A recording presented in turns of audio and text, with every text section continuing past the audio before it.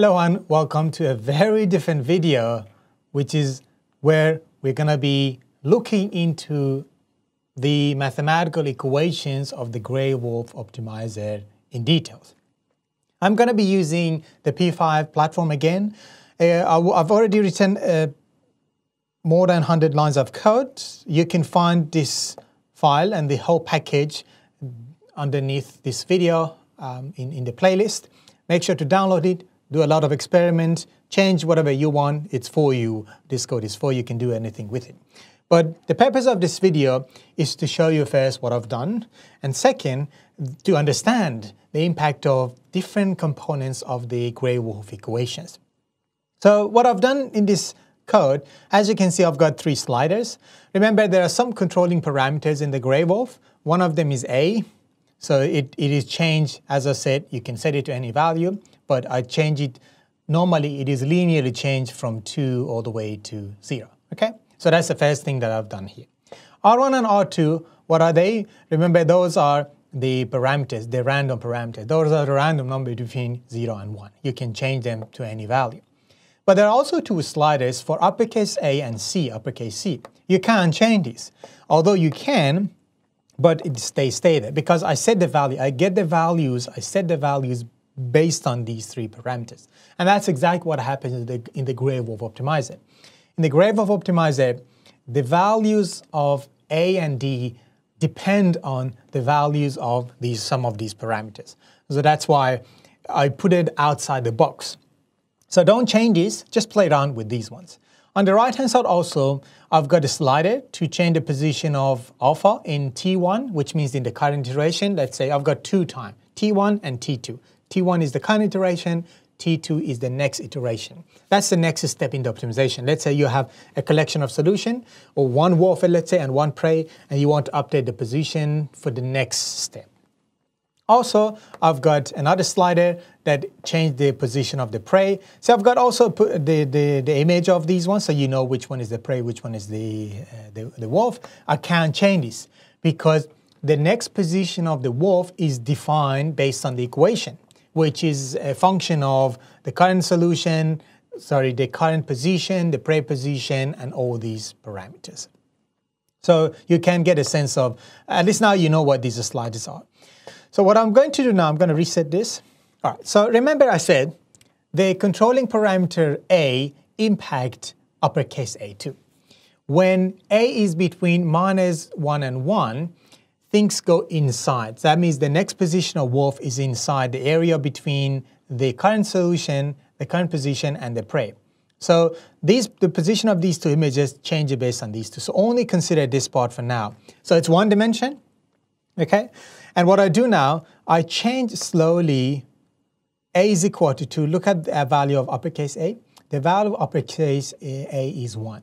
If I drag it to the left slowly, so when A is between 0 to 1, as you can see, the position of the wolf is somewhere between that area, where the current location is and where the position of the prey is.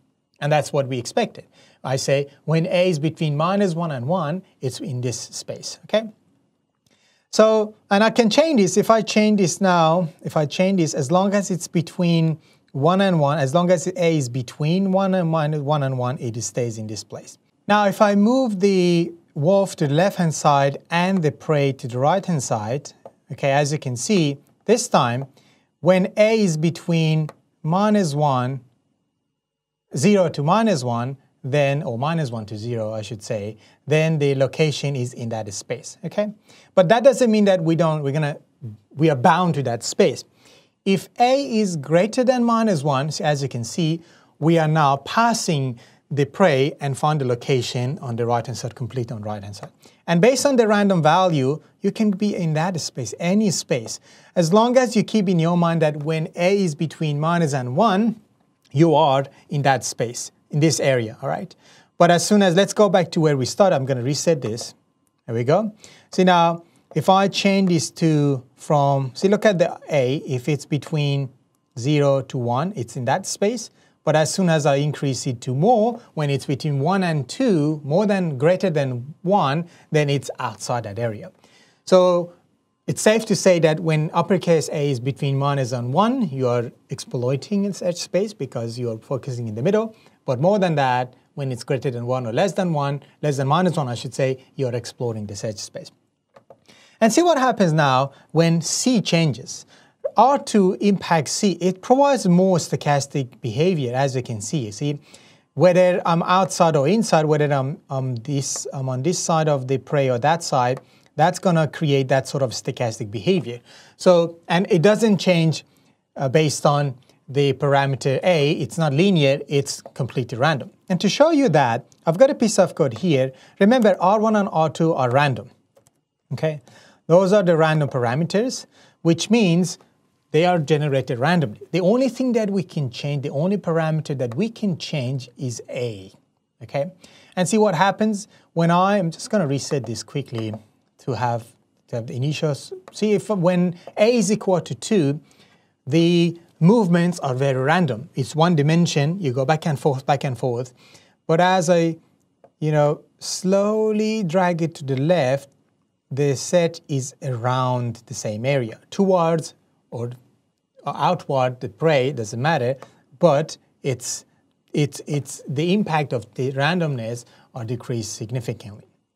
And if I get rid of the background and show you everything, and I mean, think about a search, that slider, let's say the optimal value is somewhere around here. With enough number of iterations that you go back and forth, you're going to find it. You're going to find very close, a solution that is very close to that. And that's what happens here. So I remove the background, so you can now see the different position that we search. And if I reduce it at some point, there we go. You can. It's hard to see now there anymore because there's a lot of them, right? But you get the idea behind this. And that's exactly what happened. Even the changes in A is more significant when A is uppercase is 2, whereas to 0.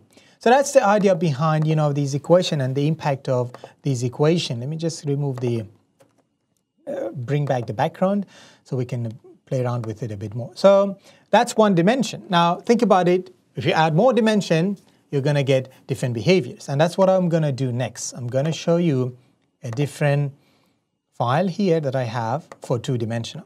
This time, I've got a gray wolf in 2D space, right? See, think about it, the vector of A has multiple dimension. All vectors have multiple dimension. That's why I have this time AX, AY. So that means if I drag this, I'm now changing the position, impacting the position across the x-axis. If I'm changing the second one, then it goes up and down. Same for R1, R2, uppercase A, uppercase C, I have now a pair of sliders for each simply because I'm working with the dimension. It was hard to create a vector here in the code, I can, but it was hard to visualize it and play around with it with these sliders. So that's why I say I've written AX, AY, R1X, R1Y, and so on. Even the position of the gray wolf, you can move it left and right, and this time, because it's 2D, you can move up and down, same for the prey as well. So think about it, remember I said when A is between 0 and 1, you are searching this space, inside this rectangular space that you can create from this circle, the current position of the gray wolf, and the position of the prey. See, let's see what happens. If I move this, as long as it's between 0 to 1, as you can see, it stays in that area. And I can amplify it with changing these R1 and R2. So if I say between 0 to 1 in that space, again, it's in that space. Now think about it. If I move this up and down, and at the same time, this up and down, I cover the entire space between the current position of the wolf and the position of the prey. Maybe I can show you with the background. Let's see how it looks like. So with the background, if I remove the background, then we can see the position of, not in the setup, in the draw. Again, don't worry about the code. You're going to have the code. I didn't want to really waste your time to write this code because the main purpose of this video is to understand these equations, not necessarily how I've written the code. So let's move this up. It's going to look a bit messy, but that's fine. See now, if I drag it to the right, if I drag it to the left, my bad. It's going to be supposed to be 1, and this one dragged down. Let's reset it. I don't want to touch these two. So if I go left or right, The reason why we go outside that space because I change R1X and R1Y, but I want to do that now. So if I go up, left, right, that's the space. Down, left, up. So what I'm showing is that this is where we get all these values inside that area, which is important in terms of exploitation.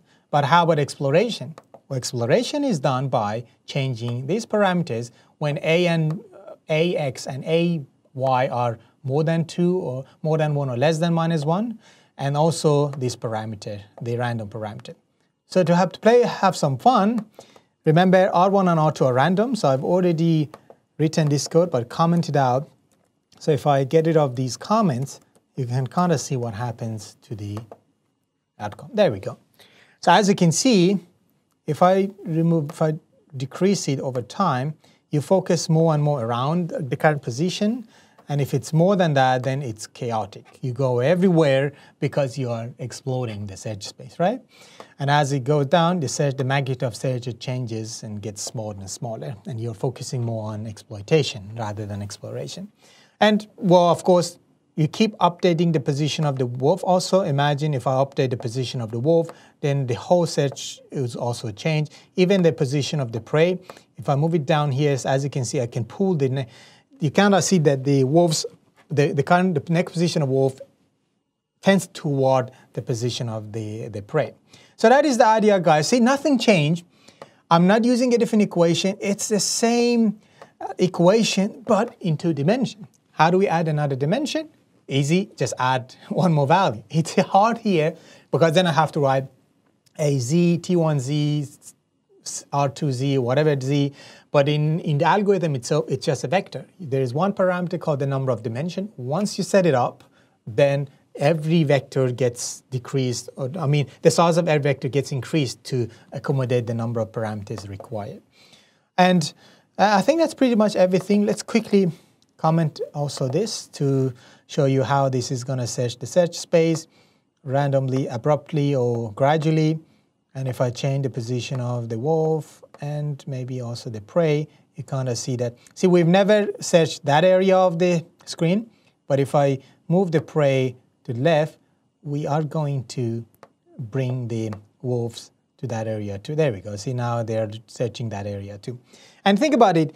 If I was looking for, an optimal solution in this space, now it's covering everything.